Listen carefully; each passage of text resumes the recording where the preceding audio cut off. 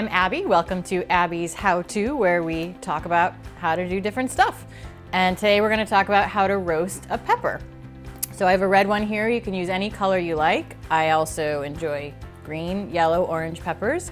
And we're going to do it right on the stove. So you need some tongs and a gas burner. This will not work on an electric or flat top.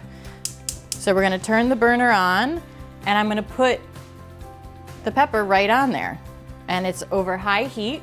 And over the next few minutes we're gonna use our tongs and we're gonna turn it around, and the whole outside of the skin will get black, and you're just gonna kind of wait for it to turn black, and then we'll go to the next step. Okay, so you've had it on the gas burner for a few minutes and just turning it over, and you can see that it's getting blackened skin in different parts. So I'm going to turn it off, and then we're going to take some plastic wrap and lay it out, and then we're going to take the pepper and we're going to put it right into the plastic wrap and seal that up, and then we'll just let it sit this way and cool off, and it will finish steaming and cooking from the inside.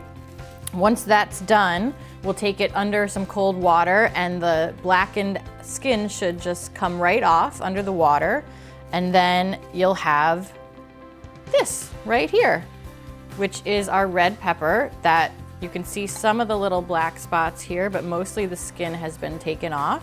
And then you just take the seeds out, and then you can chop it however you like.